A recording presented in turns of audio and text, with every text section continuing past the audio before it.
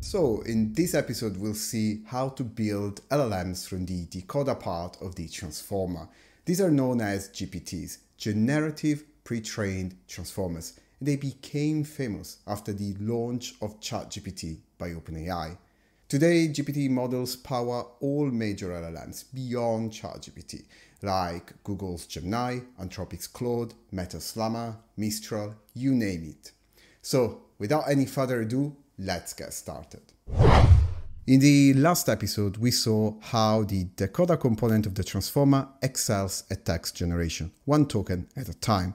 It uses self-attention to allow the model to consider the context of the entire sentence when predicting the next word.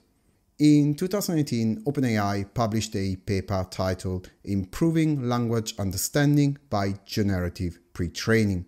In this paper, they showed how the decoder could be used to create a powerful language model they called GPT for Generative Pre-Trained Transformer.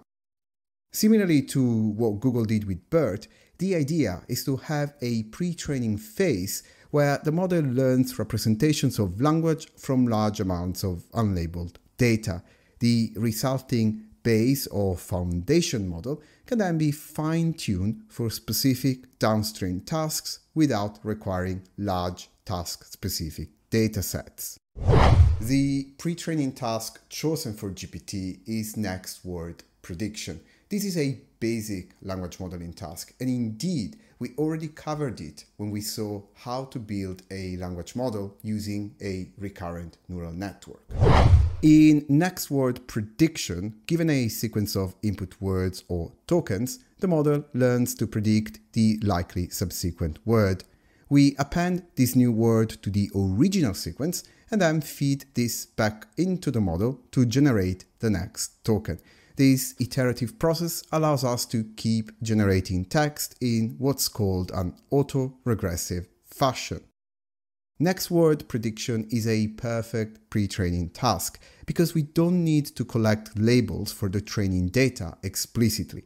Instead, we can leverage the structure of the data itself to create the labels that the model is supposed to predict during training.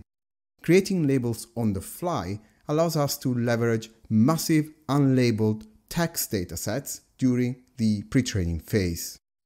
For reference, the original GPT-1 model had 12 layers, 117 million parameters, and was pre-trained on a large dataset of books from the internet called Book Corpus.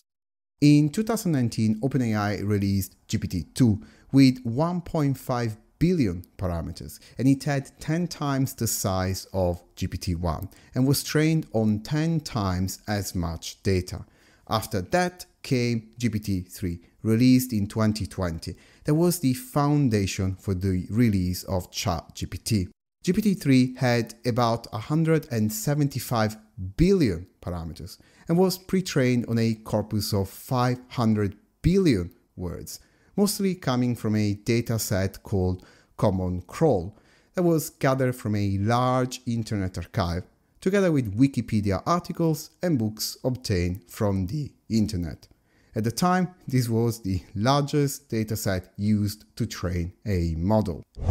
Now, with a pre-trained model like GPT, we could fine-tune it for a specific task, such as text classification, by adding a layer on top, exactly as we did for BERT.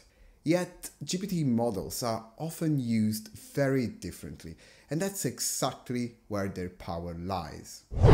After pre-training larger models like GPT-2 and GPT-3, OpenAI made a surprising discovery.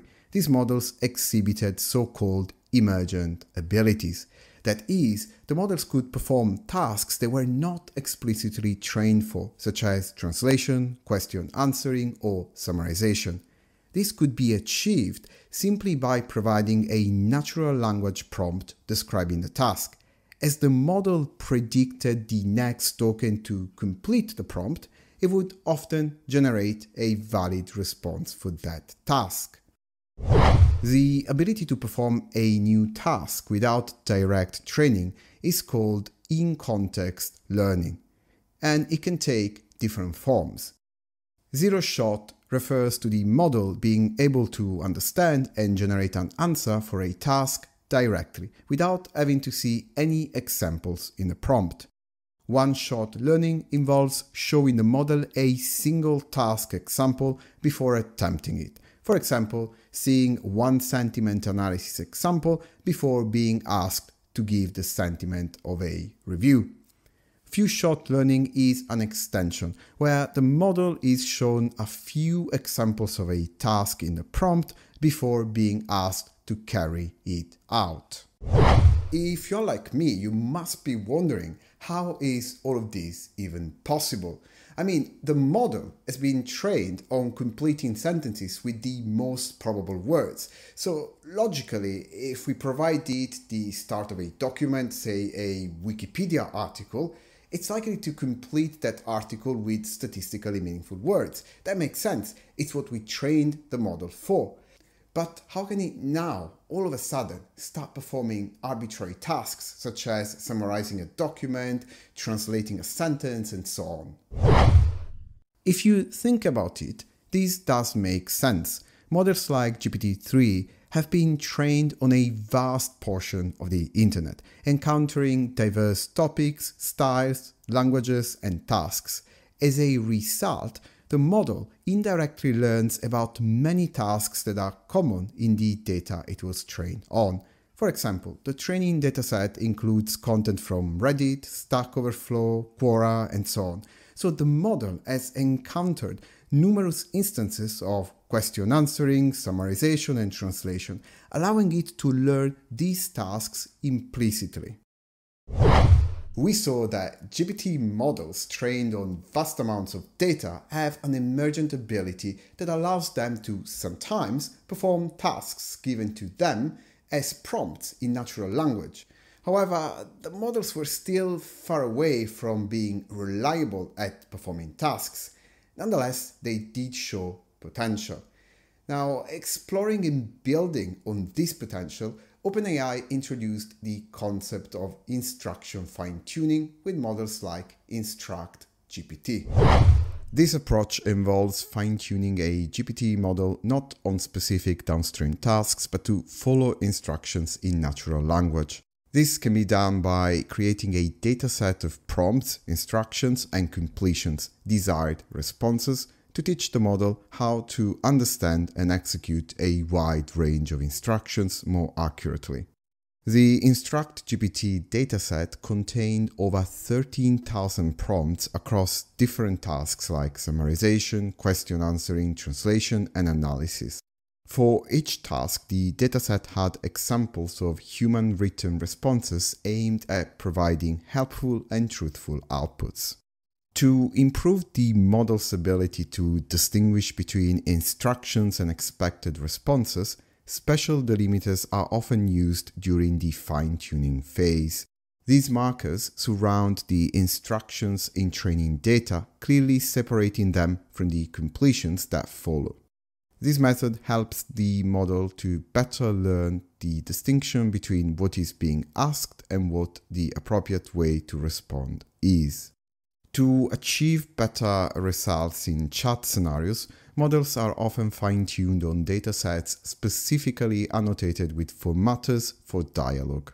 For example, Google's Gemma uses specific tokens to help the model learn roles in a conversation, such as the difference between user and assistant model, and it uses delimiters for multi-turn conversations. InstructGPT introduced a more straightforward approach to fine-tuning and interacting with language models. Instead of requiring experts to design and add layers or make adjustments to the model for each new task, InstructGPT and the following assistants that came can understand and respond to a wide range of instructions right out of the box. This change simplifies the interface to the model, enabling people to engage with them using plain language to get tasks done. And this is what made GPT models so successful. While instruction fine-tuning improves the ability of GPT models to follow instructions in natural language, there is still an issue. These models can generate harmful, biased, or untruthful outputs. To mitigate this, model creators often use an additional training technique called reinforcement learning from human feedback, or RLHF. The basic idea behind RLHF is simple. Have humans evaluate outputs from the model and provide feedback on which ones are better or preferred.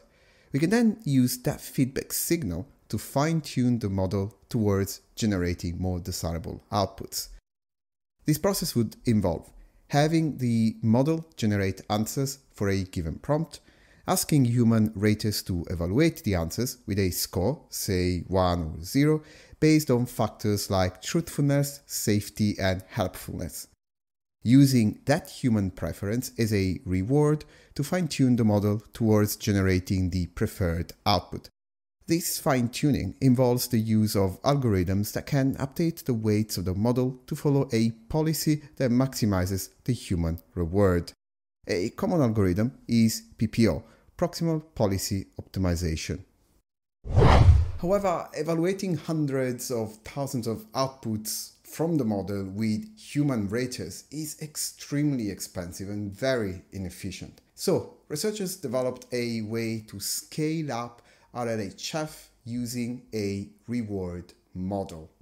The reward model is a separate classifier model, such as BERT, that is first trained on actual human preference data to learn to predict which outputs humans would prefer.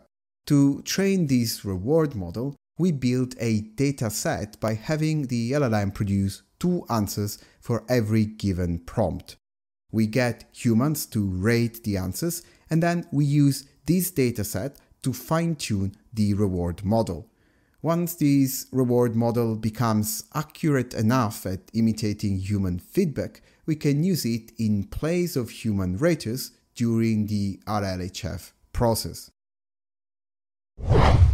Reinforcement learning from human feedback has proven somewhat effective in training state-of-the-art LLMs like ChatGPT. However, this is still a weak form of reinforcement learning, as it's based on imitation of humans. This makes it expensive and it doesn't scale well because it requires a large amount of human laborers to be involved in the process. So it's likely that future advances will need stronger forms of reinforcement learning or entirely new approaches to create models with a deeper understanding and more versatile intelligence.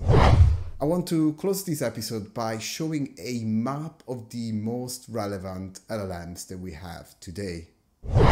In the proprietary space, we have, of course, the GPT series of models by OpenAI. We spoke about the initial GPT 1 to 3, but we then have GPT 3.5 and GPT 4 and their turbo versions, which currently power ChatGPT. For reference, GPT 4 is rumored to have 1.7 trillion parameters. Google, of course, has its own models. Palm is the old series of models, which was replaced by Gemini that comes in 3 different sizes: Nano, Pro, and Ultra.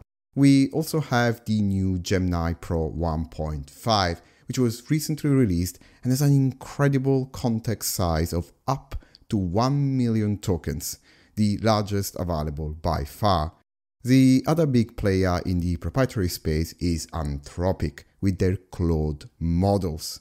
They recently released Claude 3, which plays in the same league as Gemini and GPT-4 and comes in 3 sizes: Haiku, Sonnet, and Opus. Other proprietary models worth mentioning include the Amazon Titan series, available on AWS Bedrock, which comes again in different sizes, and Cohere's Command series of models, with Command R and Command R Plus recently released and optimized for accuracy on retrieval augmented generation tasks. The open source space is also very crowded. There's debate on the term open source though, as most models just come as a set of weights without any training data, so it'd be more correct to say that these models are open weights. Leading the way, we have Meta's Llama family, a collection of foundation models ranging from 7 billion to 65 billion parameters and pre-trained on more than 1.4 trillion tokens. Although initially only available for research purposes, the weights of Llama were leaked within a week from its launch, which in turn sparked a lot of derivatives. For example, only 2 weeks after the leak, Stanford released Alpaca 7B, which is a fine-tune of Llama on a 52,000 instruction following dataset. Vicuna was another fine-tune of Llama on conversations, and it was a joint effort from multiple research groups. Wizard LM is another instruction fine-tune of Llama using the Evol Instruct dataset, which is freely available for download. In July 2023, Meta released Llama 2 with variants from 7 to 70 billion parameters and both base and instruction fine-tuned models. Llama 2 doubled the context size to 4,000 tokens and was pre-trained on a dataset of over 2 trillion tokens. Soon after, Meta also released the Code Llama variants, specifically fine-tuned for code generation.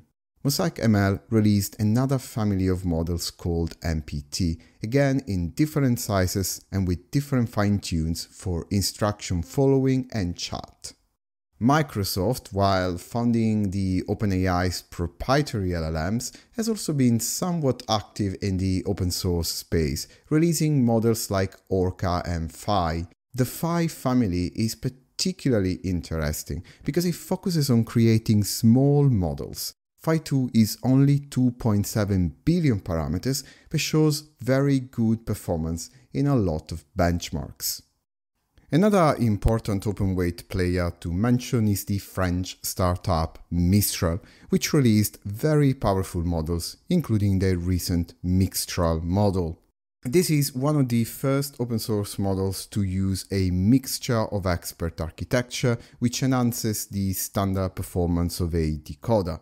Mixture of expert is also believed to be used in all major proprietary models we discussed before.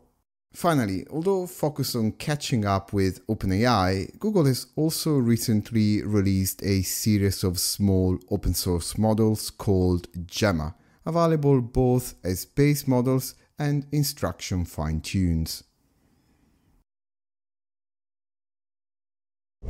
This was another quite long and intense episode, but extremely fun to make, and I hope you enjoyed it. As usual, if you want to support the channel and see more of these videos, please like, comment and subscribe so the YouTube algorithm keeps pushing the videos to more and more people that are interested in this kind of stuff. See you next time.